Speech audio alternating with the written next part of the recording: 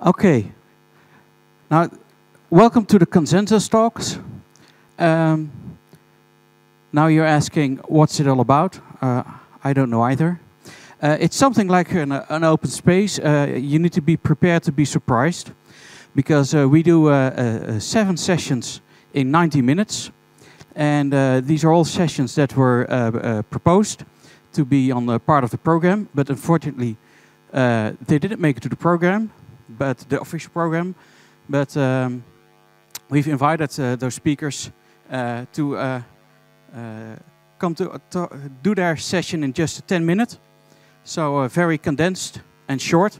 So and to keep the thing a bit going, we have a clock, and they have exactly 10 minutes. And we've tested the clock, and it doesn't sound very loud. So either you should be very quiet. No, just kidding. But I have installed a kitchen timer on my smartphone. That will probably be a little bit louder. But we'll cut you down, Gert-Jan, in 10 minutes. And then we have another one. They're in the booklet, the slides, the official presentation as they send in. This is the condensed version. And number 7 couldn't make it today. So we have 1 to 6 and then number 8.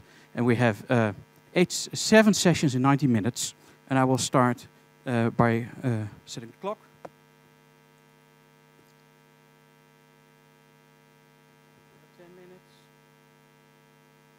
I hope it's working. Okay, thank you. My name is Gert-Jan van der Ham. Well, my original presentation was about an hour, so I had to get rid of all the waste. But if I managed to talk you well in sleep in the next 10 minutes, then it was really bad. I'm going to cover 2 items. Why do we want to be agile? And what does this mean for the people, for the agile testers? Now, why do we want to be agile? That one of the questions I ask myself, that if I think it's a mindset, that you really have to change your mind. If you don't do that, then you might end up with doing the things that you always did, but just in a different way. And what does it mean for the people? Is it just training, or is there more required to be agile? Now this is my dog. He's called Mac. Mac is a border collie. And I was giving a presentation not so long ago for my dog training school. They asked me to tell something about how to get your dog under control again.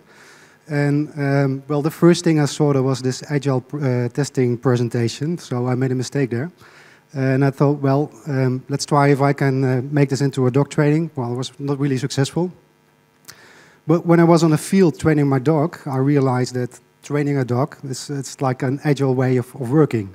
Now, Mac is a border collie, and they are known for their skills for sheep herding. And that's one of the things I do, sheep herding with this dog. And when I started, I explained what a sheep was, and how we should lay down, how to sit down, things like that, so the basic skills. Then we were getting more advanced, and then one of the things is that he has to bring the sheep to me. So when I sent him away, the first time he ran right after the sheep, and the sheep were spread all over the field. So that was not the thing he had to do. But he was learning. And the second time I sent him away, he was like making a little bow, and he was getting behind the sheep. And he realized that if he was making a bigger turn, and he was getting behind the sheep, that the sheep would stay together, and it was easier for him to bring him to me. So what he learned was how the sheep react, what the sheep will do, and that he has to anticipate on the movement of those sheep. Now, a couple of weeks later, he was behind those sheep, and I asked him to lay down, but he was not doing that. He kept on moving. But I couldn't see that one of the sheep was trying to get away. So again, he was learning, and he was not always listening to my commands. So what Mac is really a good agile tester. He's looking at the situation, trying to adapt. And, well, I would like to have him in my team. Now, one of the other things I would like to share in the next 10 minutes, just have a look at my note over here. I noticed when I was doing a traditional project, a waterfall project, we had to implement a small item. It was an input field somewhere on the screen. And, well, it took us almost 4 years just for the implementation of a simple input field. And we were not adapting to the requirements. And that was one of the moments I realized that if we had done this in an agile way, Well, I'm not going to say that we would have done it in one sprint, but we could have reduced the time to at least, I think, 2 years. Now, one of the other things. Now I switch it off, I think. There we go again. That is it only skills that you need? Well, this is not a border collie, and I think that this sheep is thinking it's a cat that can bark. I think there was more required. It's called talent. And this dog has no talent to do sheep herding. Now, just a question for the people in the room over here. Is there anyone who plays football? Okay. Over there? And are you a professional player or are you an amateur? Okay. So you're an amateur. Now, and do you support a professional team? And with Ajax, Amsterdam. Okay. Now, and how often do you train during a week? Once a week. Okay. And the players from Ajax, how often do they train? 5, 6 times, and then most often they train twice a day, I think. So if you would do 7 times a week, twice a day training, would you be a professional player? No. No, but that's what we do when we try to train the people. That we think if we put training, or if we just choose a different training, that we will train talent. But you can't do that. You would be a professional trainer for Ajax if that was the only thing it requires. So when I'm sitting together my team, then I look what talent do people have. That, for example, in a football team, you have someone who scores the goal, the attacker. You have a goalkeeper. You have the midfielders. Now, a professional football team, they don't train the goalkeeper to score the goals, do they? And they don't train the attacker to stop the goals. So you look at the talent the people have, and based on the talent, that's what you're going to use. And I think that's what we should do in Agile as well. That if I set together my teams, I look at the talent that they have, and that's where we train on. Now, I remember that one of my first Agile projects, there was one tester, and he was a traditional waterfall tester, and he would not test if there was nothing on paper, no requirements. And he wanted to sit together with the team and writing specifications, and only then he would start testing. Now, that was his comfort zone. So when I told him that we were going to do Agile in a Scrum methodology and that I wanted to sit together with the developers and work together, well, there was quite a lot of confusion with this guy. He was not able to do that, or he didn't want to do that, because it took him out of his comfort zone. But he was a really good tester, so I wanted him to be part of the team. Now, in the end, when he used his skills and he was very good in communication, he ended up to be one of the best testers in those teams. So I really think that you have to look at what are people good at and use them in that way. Now, a while ago, I was speaking to a colleague of mine. He's from Belgium, and he said, well, where we were doing a planning, that only if you take in consideration the possibility of a pessimistic scenario, then you only can be truly optimistic. If you don't take in consideration any possibility of a risk, you're not an optimist, but you're a dreamer. So that's the last slide.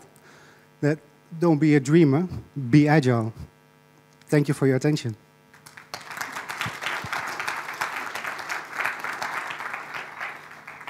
And we even have some time for questions if you have any. I would like, if you're on the event tonight, I would like to talk to you and have a beer with you and talk about dog training, if possible. Okay. Some more questions? No? Then thank you, Gert-Jan. Okay.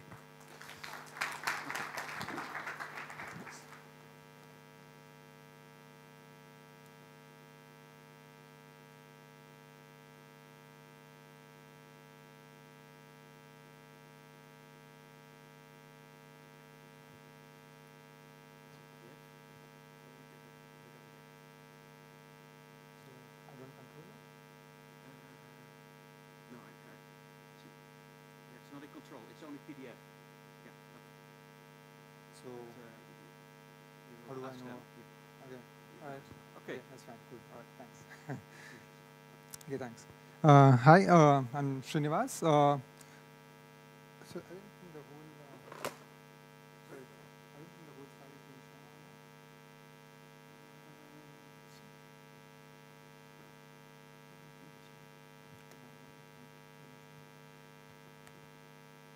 Oh, yes, because they have it over there. Yeah.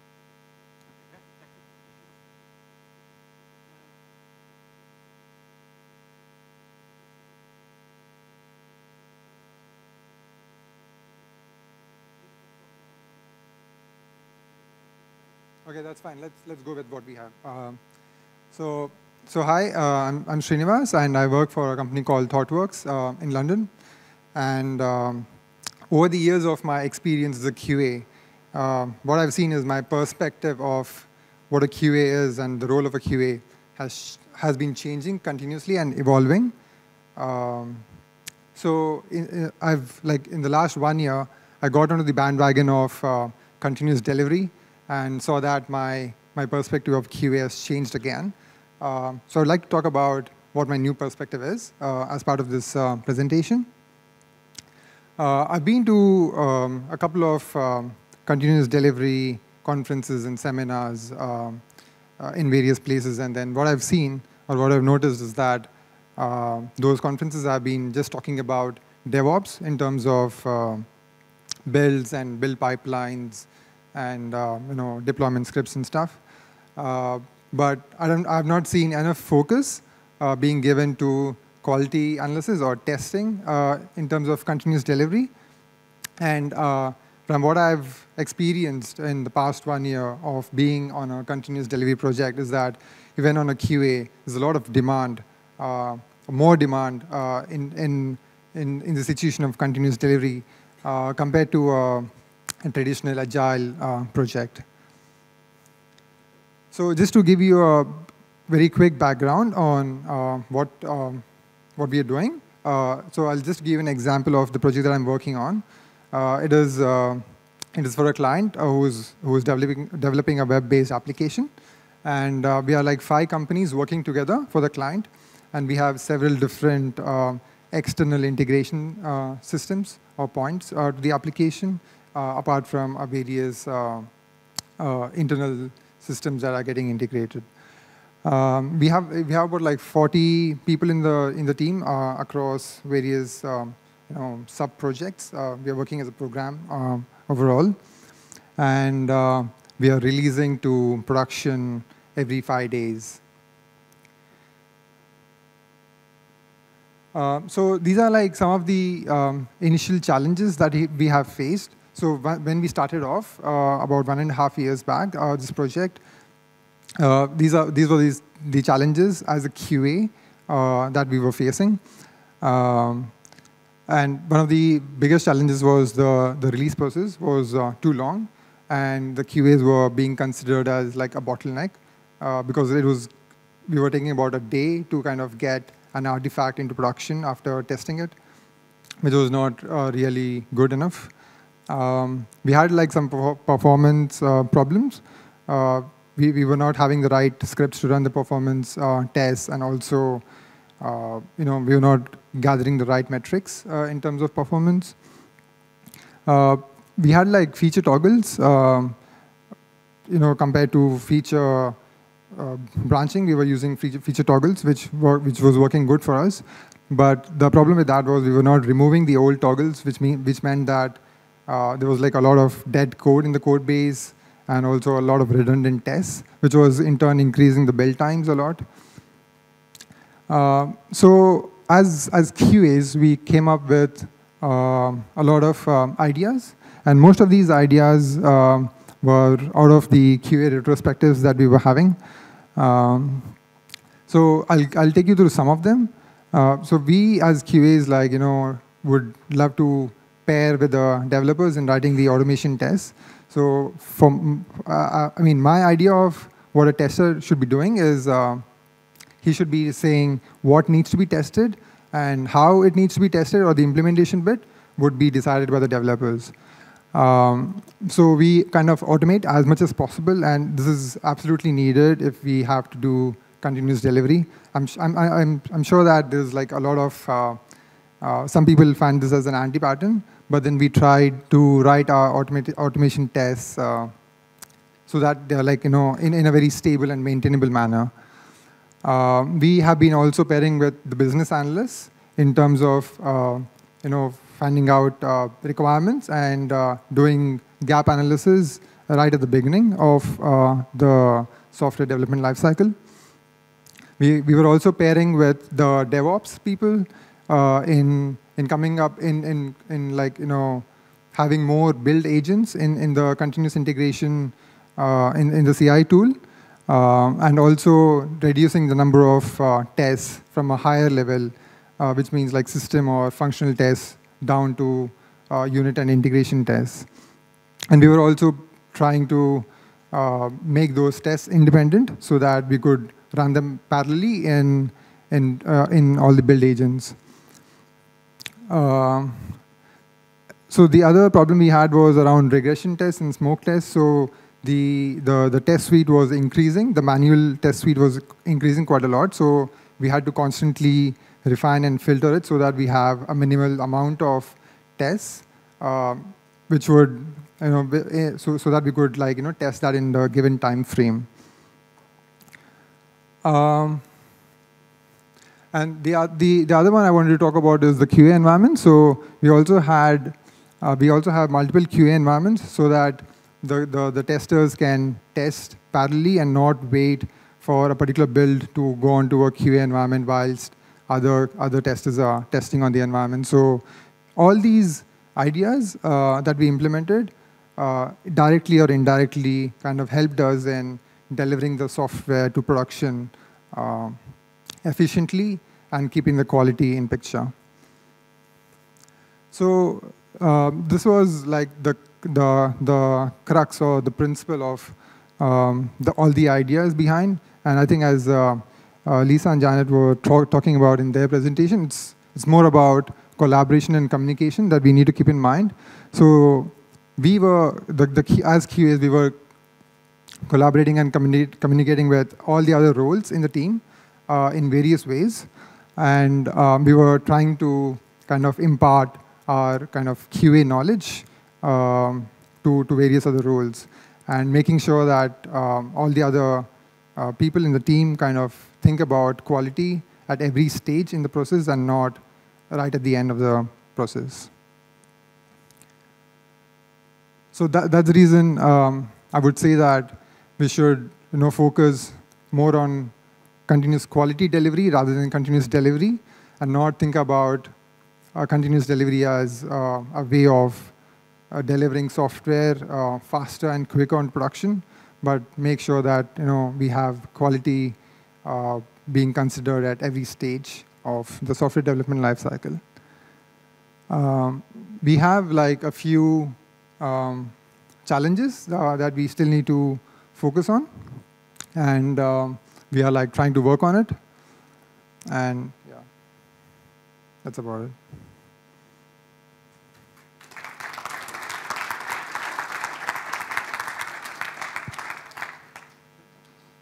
Any questions for Srinivas? Or you all fell asleep? No, it was that clear.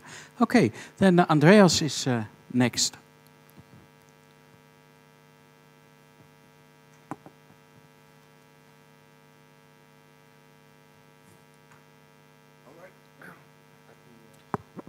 I want to talk about scaling, so I scale this one first.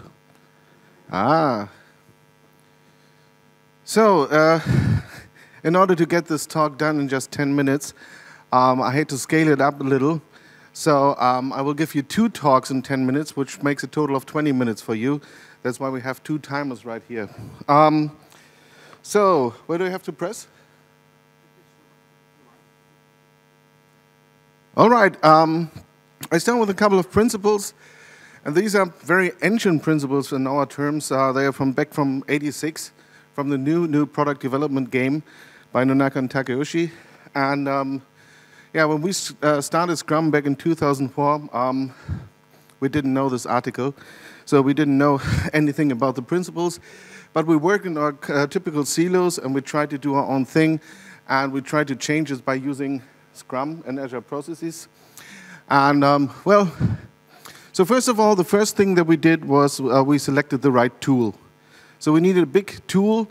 We used version 1. Nothing against version 1, is a great tool. And we told everybody to use this tool. And the second step was that we trained a couple of people in Scrum, especially the team leads, so that we had some Scrum experts. We figured out that we should start in a scaled environment, so we had an external vendor from Berlin. We worked back in Karlsruhe, and what we did was, we kind of integrated them, so they were supposed to work on the back end of our system, and we were supposed on the front end. So, in that way, we started to mess around with the teams. For instance, we had kind of Scrum of Scrum meetings by the Scrum Masters, where the Scrum Masters managed the process. And we had kind of pre-planned backlogs and stuff. For instance, one of the weirdest things that we had was that the commitment of the team for a given sprint was decided by the Scrum Master. So, and at the sprint review, if the team didn't meet the commitment, the Scrum Master would say, but you committed to it. We said, no, we estimated that we would take about twice the time, and you committed to it. So that was one of our big issues back then, but we continued to fail with other things, and I'd like to share some more with you. So, by the way, if you read this question, this is the second line of the talk. Okay, so if you really want to mess up an agile scaled implementation, you have to ensure that each team is delivering their own component anywhere, and that it goes that there's no integration whatsoever. So it doesn't come together. And we had those people from Berlin deliver their backend, and we had our people in Karlsruhe deliver our front end. And because they didn't deliver the functionality we needed in the front end, we had to implement some mock-ups and stuff, which was kind of funny. So I think it took us about a couple of months until we had our first integrated delivery, which didn't work. But that was Scrum. So yeah, Scrum is Agile, so all the teams work Agile on different things. Some didn't work on software at all. They just worked on questions. They should prove, well, we had a kind of series of spikes that should prove certain theories by our system architects. So in order to get this running, we figured out that the first thing we had to do was to establish a strong organizational hierarchy. So we had a software factory that consisted of a couple of Scrum teams that we mixed regularly, depending on the needs of the product backlog. Well, the first thing we eliminated was retrospectives, because retrospectives are kind of waste of time. They take so much time, and yeah. And on the other hand, if we did retrospectives, it could turn out that we found out some things about our management that weren't right, and the management didn't want to hear that anyway. All right, so that was a good approach in order to obfuscate our development. And yeah, so we were a little more flexible about our time boxes. We had different time boxes in the back end and front end, so that we could ensure that there was absolutely no point of time where we could integrate the whole stuff. Well, at the last 3 months ahead of the release, our time became very short, so that we skipped time boxes at all. Our software team in Karlsruhe was replaced by a bunch of White Russians. They promised to work 24/7. That was their time box. And they delivered occasionally executable code, and we were supposed to test it. That was very good. On the other hand, the first time we met with our CEO and presented him something that could represent a prototype of the real product, that was about 6 months in the project. So after we messed up all of that in our scaled implementation with about 4, 5, 6 teams, well, we found out that we needed to protect our CEO from the truth. So in order to do that, our management, the CTO and our project managers gave us the directive that we should not report any more bugs before the release, because otherwise the CEO could get to the impression that we're not going to make it. So, okay. And in order to reduce transparency and in order to make our life more difficult, we had this special unit called system architects. And the system architects were responsible for creating the backlogs for the team. And the backlogs didn't have to do anything about the product. They contained some risk or technical spikes or other stuff that we were supposed to bring into the equation. So, well, our progress was virtually nothing. So it was good that we had no progress reporting because we had no progress at all. It came up to, we had different levels. So there were several teams still struggling with a big Scrum planning software. And other teams did pretty well. So we had the manager of one unit create the entire sprint backlogs for the next 10 sprints with all task assignments for the developers. The first presentation to the actual product owner went wrong. And I got depromoted from Scrum Master to some kind of software developer build-in integration, which was a very interesting experience, but nevertheless didn't work out that well. So, where do I have to press? Yeah, to bring the threads together. If you want to do an enterprise-level scaling, you have to start with something, that was something that Gojko Atzik brought up last year very well, and you can't repeat it often enough, if I can. Huh? Is the last slide? Oh, here we go. So that was adopt the principles, adapt the practices. So start talking about the principles that are behind what you're going to do. And don't forget that all those tools and all those processes are there to make you implement those principles. And, well, we lost the principles and values behind agility somewhere early on the way. And afterwards, we were doomed to fail. So if you don't want to repeat this failure, just don't do what we did before. If you want to hear some more stories about the failures that we had, including very drunken sprint planning sessions and other stuff, you can talk to me later. I'll be there tonight, so if you want to have a beer with me, you can join me.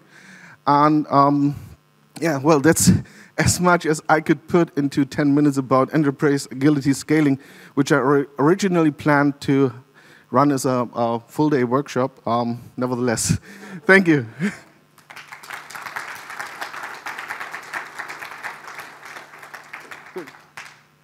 Do we have time for questions?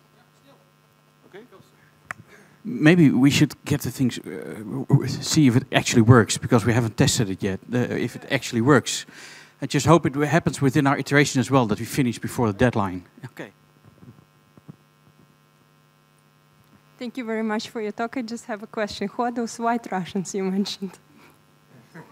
Who are the white Russians? White Russians? Why? Because I'm from Belarus.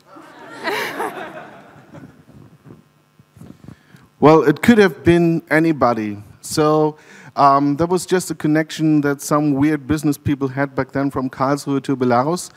And they just picked a bunch of guys. So there was quite a shady firm in Belarus, yeah.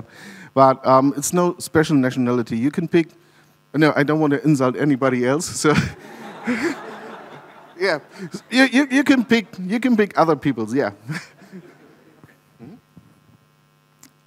Any more questions? No? Thank you, Andreas. And then we go on to Andreas.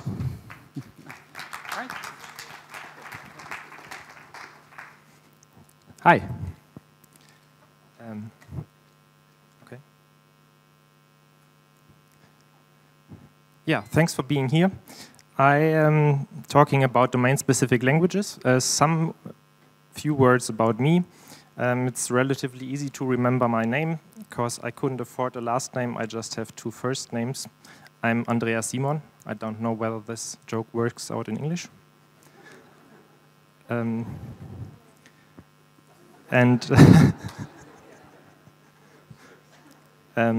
Okay, the only thing I can tell you for sure about my work is that I'm self-employed when it comes to what I do. I'm somewhat in identity crisis, especially at conferences like these, because when you ask a programmer, I'm the tester guy because I do test-driven development and acceptance test-driven development. When you ask a real tester, I'm just a programmer because I write too much programming code, too much production code. Okay. This talk actually came from last year, here, 2011 Agile Testing Days. I visited lots of very interesting talks, and I'm a little biased because I have a diploma degree in information systems in Germany, and we are very focused on modeling, and we love modeling, we love graphical notations, boxes, arrows, and connection. And it occurred to me that the thread below lots of the talks was about modeling. Some talked about explicit modeling. For example, mind maps are a way for me to model graphically and explicitly. And others were about implicit models that build up in our minds and that form our conversations, that form our opinions. And so this was very important to me. And on the other hand, I was exposed to the ideas of domain language and domain-driven design during the last year, especially, okay, I have to use both. Yeah, especially in my local software craftsmanship community. And the main point in domain-driven design is capturing the business language. We want to capture the language of the problem domain, the rules, the words they use, for example, by building up a project glossary. And we want to capture it in programming production code as good as possible. And we as testers capture it in automated acceptance tests, which is very valuable. We capture it in executable examples. But still there's a translation phase from these examples and from the language to programming languages. And there is still some kind of gap between the programmers and the customers. And I think everything that can help to reduce this gap is very valuable. And what came up in 2011 too was the new book by Martin Fowler.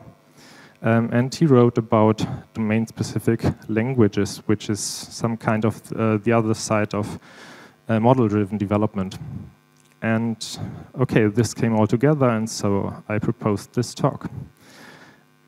For Martin Fowler, domain-specific languages is a computer programming language, meaning that you can directly execute it, and this is your production code. It's very reduced in the meaning that you can't write hello world in a domain-specific language generally. It's tailored specifically on a very small problem. And it's domain-focused, perhaps even focused on just a small amount of your problem domain. I want to give you some examples of what's possible in generating domain-specific languages, and it's quite simple. My example, let's suppose we have a shop, and we have some orders that we have to process, and so this order goes through various states. When we receive an order, it's new, and then one of two things can happen. Either we process the order, so we get into processed state, or the customer can decide to cancel the order. And when we process it, we send out the article that was ordered, and we send out the invoice, and at some point in time, this is paid. So what we as programmers come up with is some kind of nice graphical UML model, and it's relatively easy to solve this problem. We have an order that is connected to a state, and there are transitions from a source state to the target state, which are triggered by events, by business events. And when we try to implement one instance of this model, we have something like this, which is called the command query API. we create some instances of classes, and don't know well. Okay, we create some instances, and we call some methods. And this is very common to programmers, but it's hard to read for customers. But luckily, we can do better, especially if we use something like Ruby, which is very suitable for building an internal DSL. This is valid Ruby code, but I think it's much more readable and much more comprehensible for business users.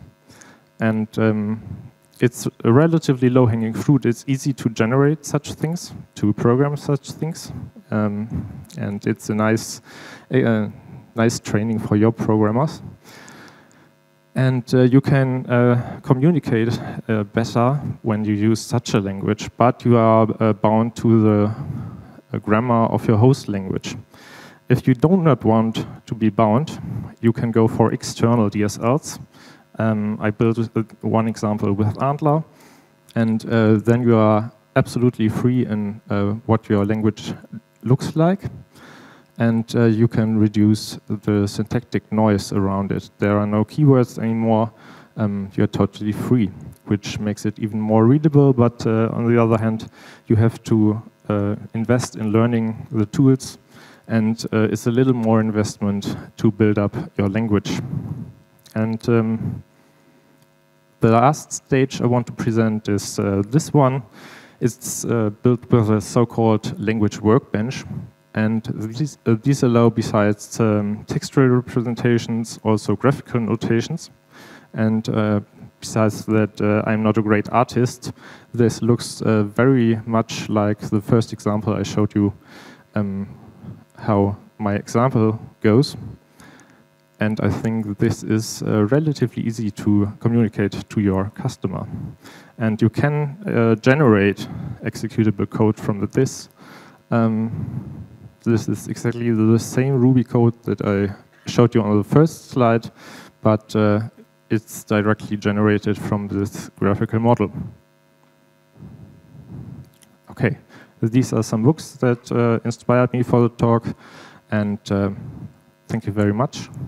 If you're interested in the examples, at least the textual ones are on my GitHub account, and I'll be around till Thursday morning. Thank you very much.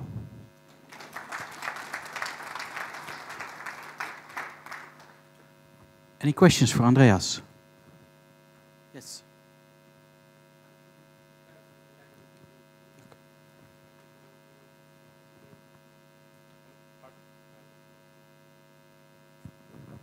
Maybe I will repeat the question.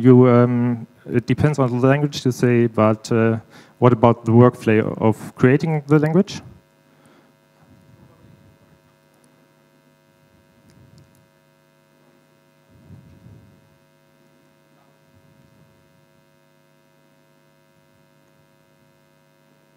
Oh, I'm not so proficient in .NET. I'm sorry.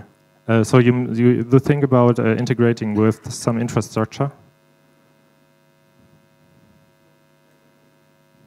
Yeah.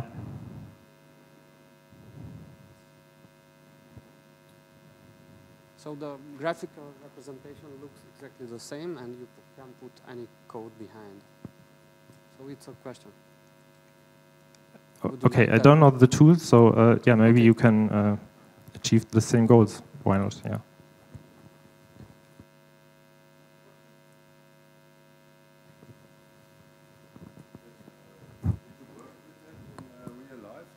Communicated with customers with this language, so I can imagine that I can learn to read it, but for a customer it's a little bit ugly. Okay, well, you can style it to your needs, but I didn't employ especially the graphical one because it's a commercial tool. I just used the evaluation license to build this model.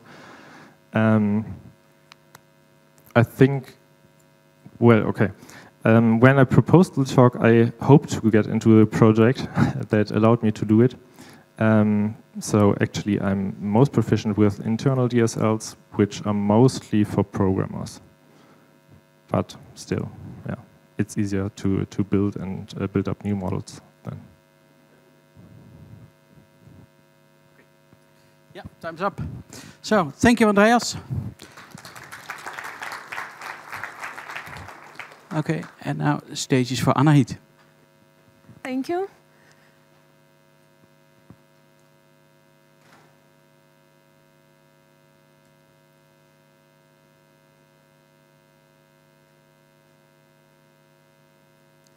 Okay, so my name is Anahit, and I will talk about automated testing integrated into CI tool and automated test generation.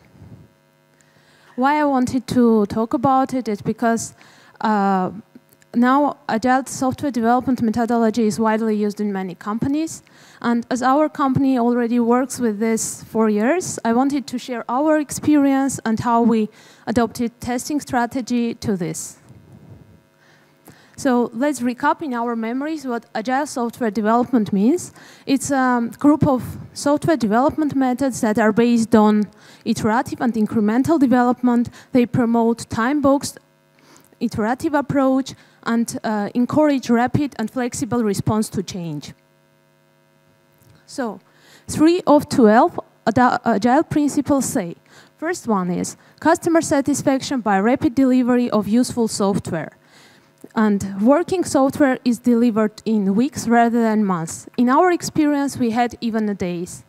And welcoming changing requirements in the latest stage of development. To analyze this and sum up, it means that we should be able to deliver a product which is shippable and has a high quality. And next, we should be able to inspect and adapt to changing requirements.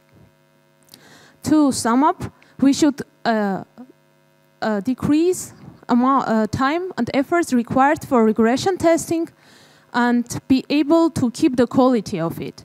In our company, we have used the following approach. First one is we have automated unit integration, functional and performance testing, and we have integrated it into continuous integration tool. Second one is usage of automated test scenario and script generation tool. That is a further improvement. As an example, we use as a continuous integration tool in our company Jenkins, and Jenkins is for following purposes. First one is build management. We have separate jobs that download the sources, run unit tests on them, and create artifacts which can be deployed on specific environment. We use it for deployment automation. We have separate jobs that use those created artifacts and download them from, in our case, Nexus repository and deploy on specific environment. We use it for test automation. We have jobs that run our regression suite, and we have separate job that runs our Gmeter performance test. We have also release management job that reruns all the tests to make sure that everything still works for the moment of building. It recreates the var files, tags them, creates automatic release email, which contains all the links to tagged artifacts, and sends it to operation department. This is a screenshot of jobs that we have, list of them. This is a screenshot of build jobs, you can see. Those ones, those jobs are deployment jobs, and here we have pre-release job that's exactly does what I told before. And here's a screenshot of successfully passed functional tests. There are 3 of them. Actually, because we have big regression suite and it cost us around 1.5 hours to do full automated regression, that's why we have split it up into several jobs that run simultaneously. And with this, we have reduced from 1.5 hours to half an hour whole testing duration. Here how it's work. All jobs can be launched parallelly from CI tool. They run on same test environment, but from different slave machines. And what results we get? That's a tremendously reduced time required for manual regression testing. It's a shortened feedback loop by getting ability to find bugs earlier during the sprint and get them fixed as soon as possible. We have eliminated human factor by having testing done automatically and not missing any cases. We have allowed continuous control over the quality of product.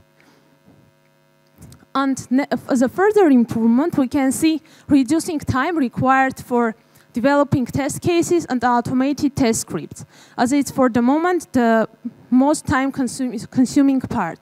And this can be done by integration with automated test generation tool, which is part of my research work, which is devoted to development of imitational model for web-based applications. It's based on methodology that has been used for automated synthesizing functional control tests for microprocessors. And here how it works. The only thing that is required from a user, QA engineer for example, it's to input functionalities that describe the product. Then this list of functionalities is being split into equivalence classes. In each equivalence classes, functionalities are sorted by relation count. Relation count can be understood as probability of specific functionality execution. And after that, the functionalities with the highest relation count are being taken from these lists. Based on a general list of such functionalities, adjacency matrix is being created. Adjacency matrix can be described as describes relation between functionalities. In more detail, it says whether one functionality can be as a precondition for execution another functionality. Based on adjacency matrix, based on adjacency matrix, we generate test scenarios, and when we already have generated test scenarios, we generate test scripts based on them. Here is a screenshot of adjacency matrix, how it looks like. It's an example matrix created based on several functionalities taken from Facebook. How it works. Here you can see 1. It means that, for example, you can enter your photo section if you have registered, if you are logged in on your homepage, and if you are now at homepage, you still can open your photo section. But if you are on guest homepage or in your profile or you have logged out, then you cannot do that. That's why there is 0. As a conclusion, while using Jenkins, we get the following improvement. We have minimized time and efforts required for manual regression testing. We have shortened time required for that and ensured continuous control over the product quality. With further integration with automated test generation tool, we will shorten time required for test scenario generation and automated test development. Also, we will eliminate human factor by giving possibility to generate test scenarios automatically. Thank you. That's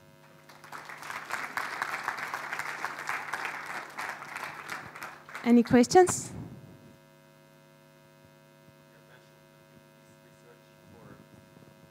For test generation. Yeah. Is this research done through any university? So is this a company research or this is an it's academic? my thesis. Yeah, my thesis work. Where? Which university? It's a State Engineering University of Armenia.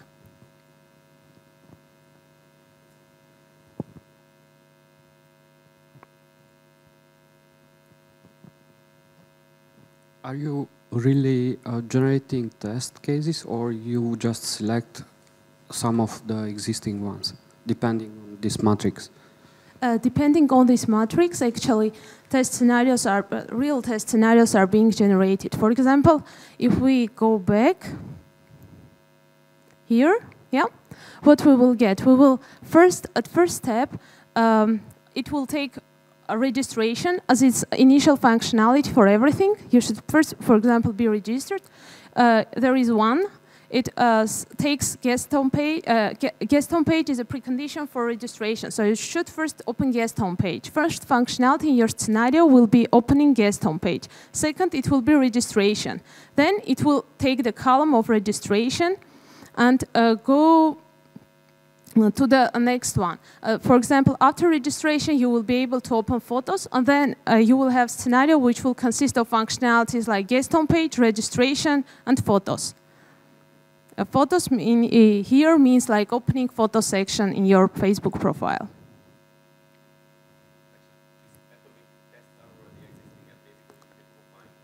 Yep. When it generates test scripts, what it does, it takes from database already unit test script created for specific functionality and then merge them to get the big full script for whole scenario.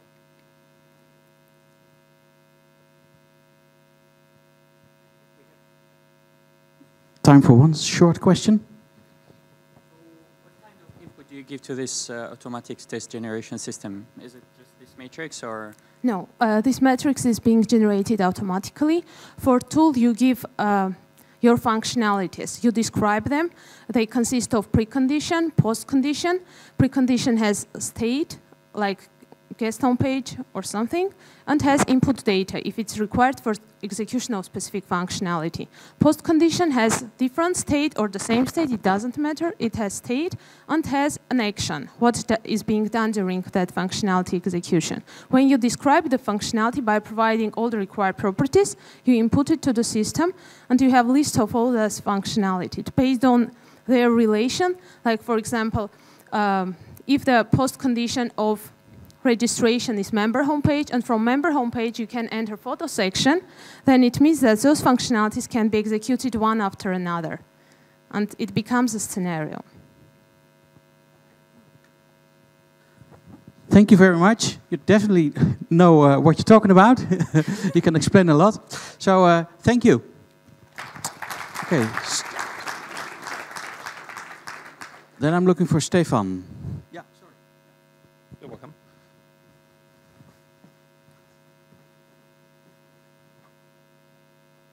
May I put that to full screen? No, I can't. Okay. Yeah. Can you hear me? Good.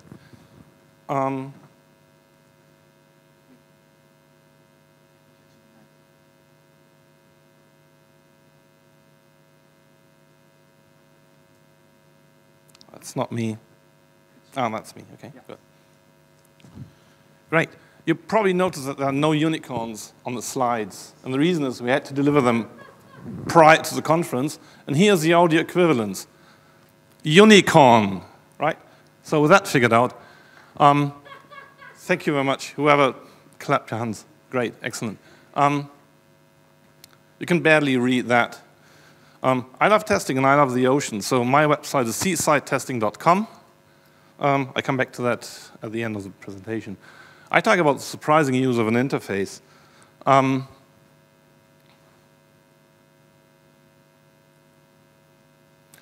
Earlier this year, I tweeted this and thought about, I think the automation is actually more valuable than having the automation, the thing itself.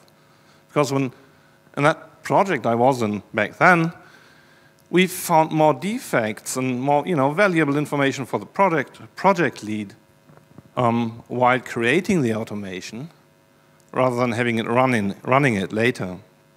So, hang on.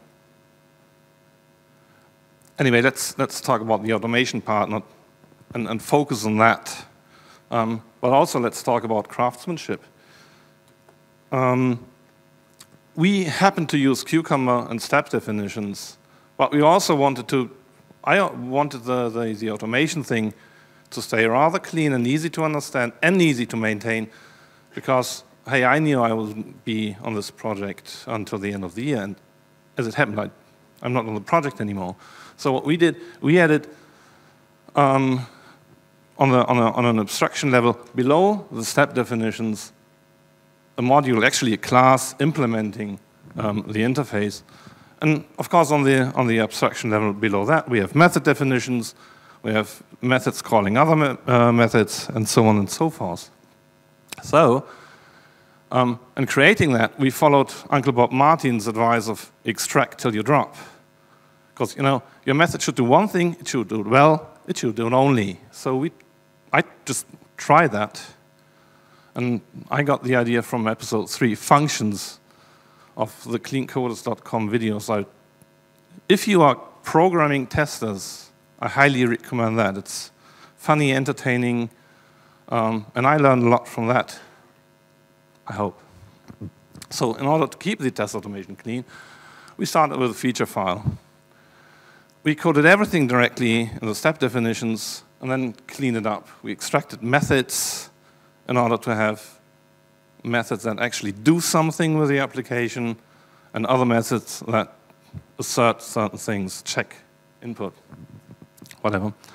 And then we moved stuff out of the step definitions into their own file, into their own module, and we refactored and repeated that. And then one thing occurred to us.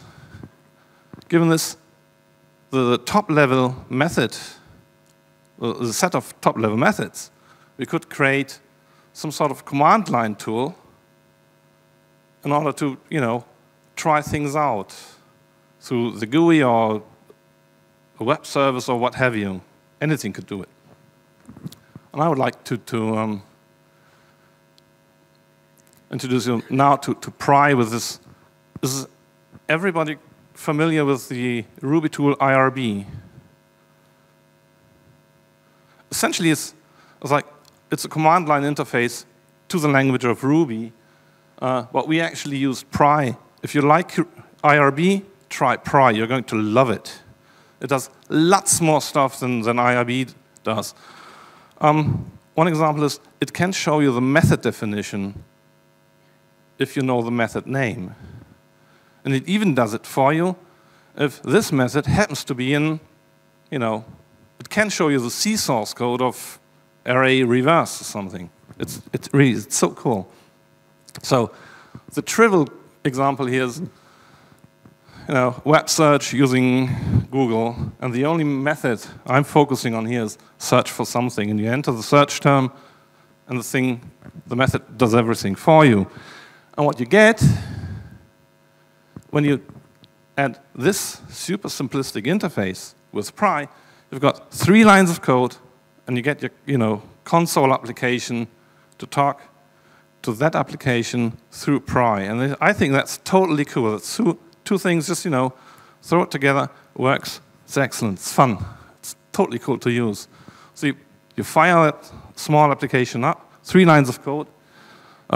It tells you that this is the context that you're current in. Your current object that you're sending methods to is a Google search object. You send it this search term, and it returns, well, a list of hits as you would see them in the link text on the result side of Google.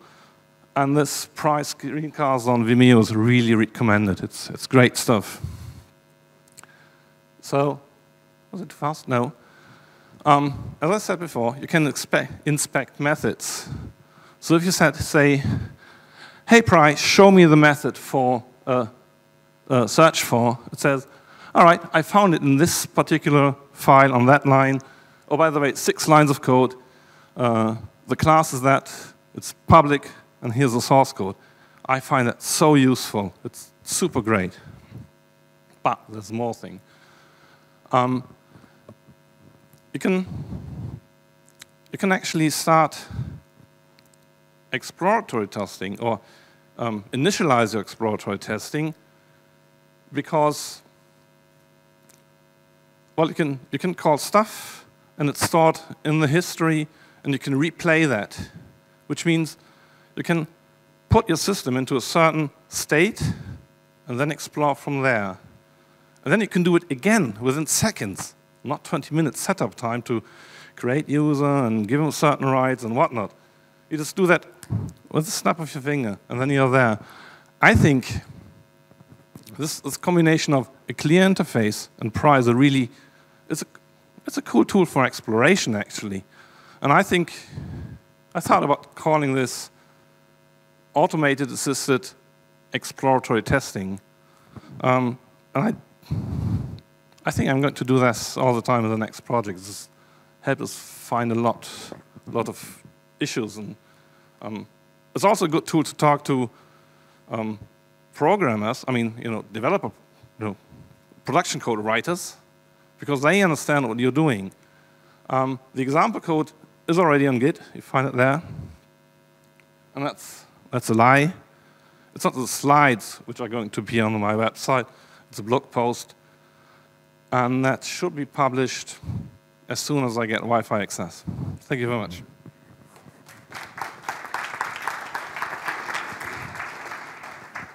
There Time for questions. Yeah, there must be some questions. Most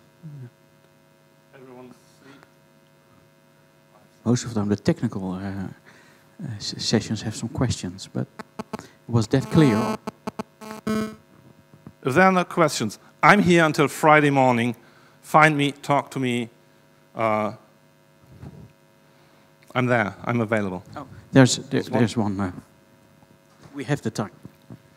Thanks. Are there any non-Ruby tools to do the same thing? Just curious. Sorry, I don't know any. I mean, for me, this is pretty close to as good as it gets. If there's this, I don't know.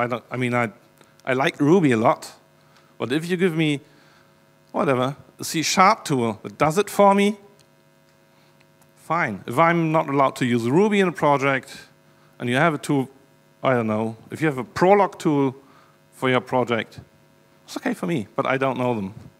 Sorry. Does anyone else know?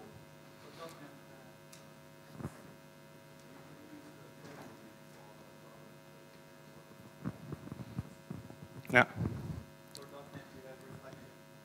Reflector, I hear. Okay. Okay.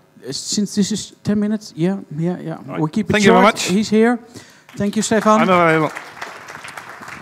And we're spot on time. And there's Uwe is next. Or isn't he here? He should have been. Okay, he's coming. Okay.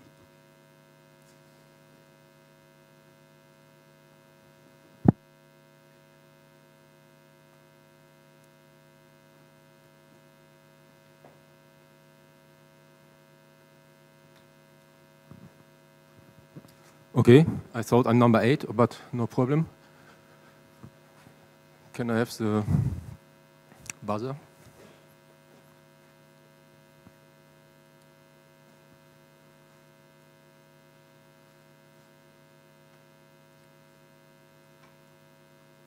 Which button?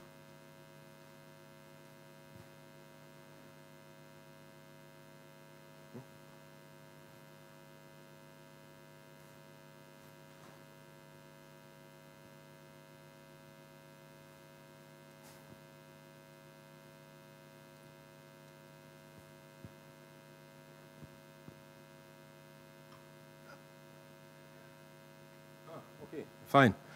So I'm working at Gemalto, and we have a vision I want to share with you. It's just that we make digital interaction secure and... Oh, I've not pressed the button, but it works alone. Ah, I do nothing. Okay, but you see, another world market leader.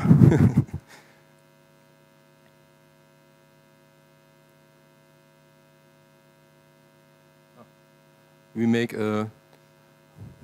2,000 million revenue in 2011. We are 10,000 employees. We are working worldwide and very successful.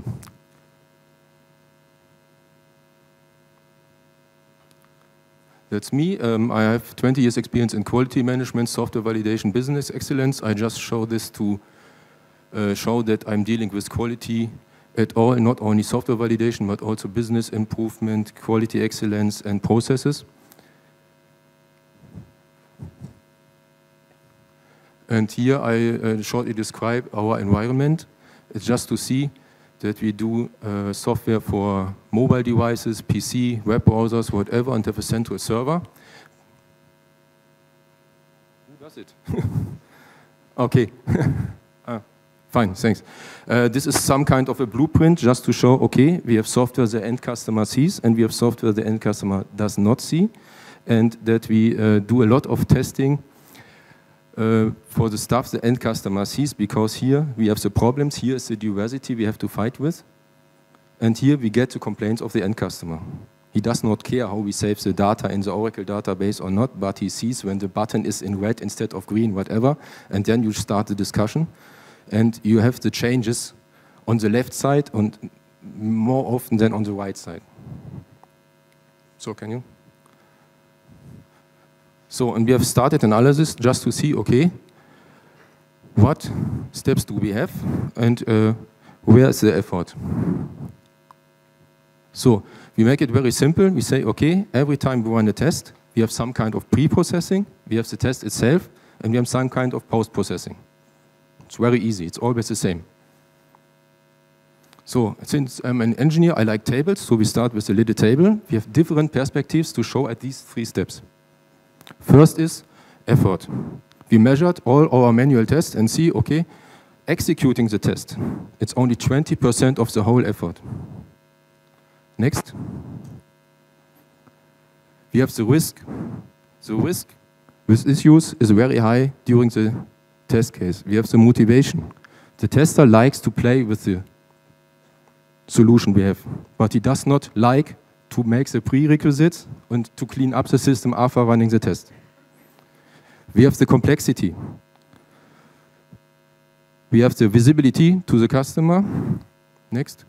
We have the diversification. You have seen that we make software for mobile devices, for several browsers, and thanks to Google Chrome and Firefox, we have very often very new releases of the environments we have to deal with. And we have to handle this somehow. And it's very hard to automate here, because normally the system itself is faster than the automating environment. Okay, next point. Test expertise. I want to run the tester here. He should not do always the monkey stuff. He's my expert. He knows how to use the application. He knows what is usability. He knows what the end customer wants. And maybe the monkey task can be done by others or by tools. Next. Okay, next. Just click 5 times or something like that. I just want to say, okay, there are limitations of automation. We all know this, and I don't want to read that all, but we all know automation is not perfect. Next. Next. So, the conclusion is, how can I get the best of both, of the manual and of the automation of testing, having the table in mind? Okay, next. So, especially at the beginning, do automate the pre-processing and the post-processing. Next. To save most of your effort. Because you have seen 80% of your effort is pre-processing and post-processing. So next. And fight the weakness of the automation itself. As you have seen, we have many different systems we have to test. We have short time frames with the new browsers and all that. And maybe it's better to automate the stable stuff and to use your manual tester for the changing stuff, and to know the application I test. Because always running automated test frames, maybe there's a point that you say all tests are 100%, but you have never seen the application. Okay, next. So, but I do not say do not automate. I just say, okay, when all this runs, you every time need these prerequisites and these post-requisites. And when this is stable, you have done the work you ever have to do every time anyway. And then when you see, okay, all the discussion with the customer is finished, the background environment is stable, you know the prerequisites of your tests, and you know how to clean up the system, then start with automating the user interface, because you know, now I have an environment, it's stable, and it's worth to work on it. Okay? So, and you can all reuse all this stuff for regression test, performance test, security test. It's always the same. You need your prerequisites and you need to clean up the system anyway. Okay, solution. Next, please. We maintain test data in a shared cloud used by developers and testers. Everybody can give test data in the system. Everybody can use this test data. There are little tools like make my prerequisites, inject contact data 1 to 100, and then I will start my test. Next. Add tools to this cloud. Data injector, clean up, compare tool. For example, we sync contact data from mobile devices. You have 26 data sets for each contact. To compare this by hand is a monkey job. But to say, okay, inject it, sync it, and then use the compare function of this tool and get the results. Okay, next. Yes, when you have all this, then write your test cases having all this stuff in mind. For example, the test case can be, okay, inject dataset 1 to 50. It's a prerequisite of my test. Then change manually dataset 50 to 51. Then compare dataset 50 of your database with dataset 51 in the address book. Okay, next. So integrate this test data manager in your frameworks. We, for example, use Robot Framework for user interface testing to have a keyword-driven approach. We have a quality center for maintaining the test data, the test cases. We use JMeter for performance tests, and we use self-written scripts on the devices to inject data into address books, for example. Because you see, you often get new environments on your mobile devices, and it's very hard to get an automated framework running on all these devices. But have simple scripts are able to inject data in the local address book of the device is more easy. Okay, next. That's it.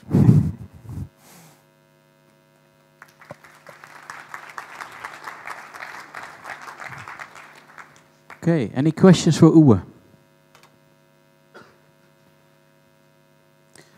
Well, I have one, because I was triggered that you said that past processing takes about 50% of the test effort, and post-processing like 30%, so automation is only 20% of the effort, the test execution. And I think that's something, I'm not going to say that don't automate, because automate creates a lot of feedback, but when you automate your test, you're only making 20% of your test effort more efficient. And it's just suboptimal when you automate the execution. No? We do automate the execution, yeah. But this analysis was just of the manual tests we had, and we measured with 20 testers how long did they take for all these steps, and then we make statistics and said, okay, it looks like this. And then we said, okay, we first automate pre-processing and post-processing, and when all this is stable, after that we start automating the user interface test with Robot Framework. Okay. More questions? None? Okay. Okay. Thanks a lot. Thank you, Uwe. Give Uwe a hand. Thank you. So these were all the consensus talks for today. Tomorrow there's another session. Please fill in the evaluation in your evaluation booklet. And if you haven't done for each session, which is that doesn't have to, but maybe you can fill in the consensus talk as a general. But just a quick feedback loop. Who likes the setup of consensus talks and think we should do this more often? I think so too. So that's nearly 80% of you. So thank you very much, and I hope to see you around.